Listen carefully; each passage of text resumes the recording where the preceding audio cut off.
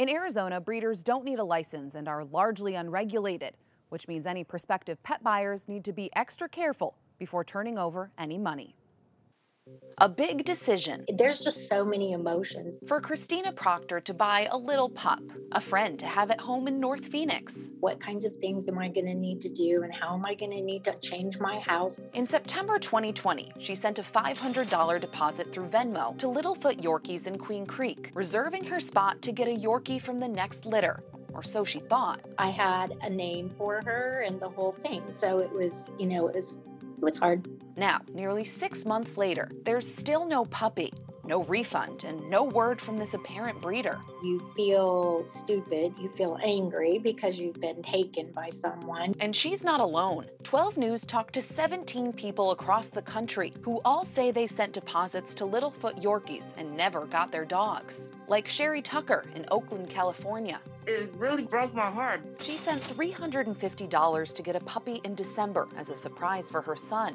When he found out on his birthday that he wasn't getting a dog, he was really disappointed. Then there's Christy Frazier, all the way out in a St. Louis suburb.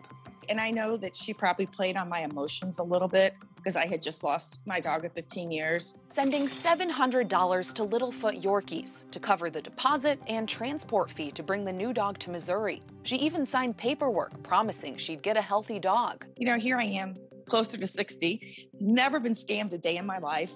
And I was like, I can't believe someone has the nerve to do that. In all cases, people who put down deposits say the breeder sent them photos of their prospective pooches before ultimately blocking them. Through social media, some people found they were sent pictures of the same dogs, or dogs from different breeders that weren't up for grabs. Littlefoot Yorkies offering up different excuses to different people. Here I feel like I'm praying for somebody that was ripping me off. Even if the reasons don't add up, the money does. Our math shows the 17 people sent more than $10,000 to Littlefoot Yorkies. Only 5 of them said they got refunds. Over the phone, the breeder told 12 News she says she refunded almost everyone. The conduct by the breeder suggests that the breeder knows that they did the wrong thing. Steve Lee is an expert fraud witness, not connected to this case. From the outside looking in, it looks like a scam.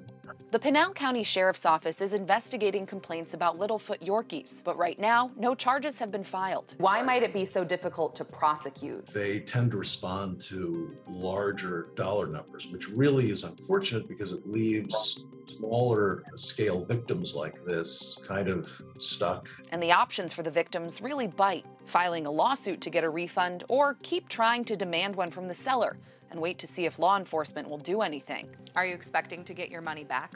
No. I don't know. For these women, the red flags didn't pop up right away. Sherry says she was referred by a friend who actually bought a Yorkie from the very same breeder. The others say they vetted her through social media, pages that are now gone. There needs to be a consequence. The address listed for Littlefoot Yorkies is now an empty house up for rent in Queen Creek. And someone at the breeder's home address told us Littlefoot Yorkies was no longer a business and that they couldn't explain what happened. The lesson learned, always a cautionary tale. I wouldn't send money over the internet. Meet up with the person, make sure everything is legit. We opted not to name the breeder because she currently isn't facing any charges. But get this, after we asked her questions last week, we heard back from 4 people who told us they got their refund after months of waiting. That still means about half the people we talked to are still waiting for theirs. For more tips on how to avoid puppy predators, you can head to the 12 News app. Erica Stapleton, 12 News.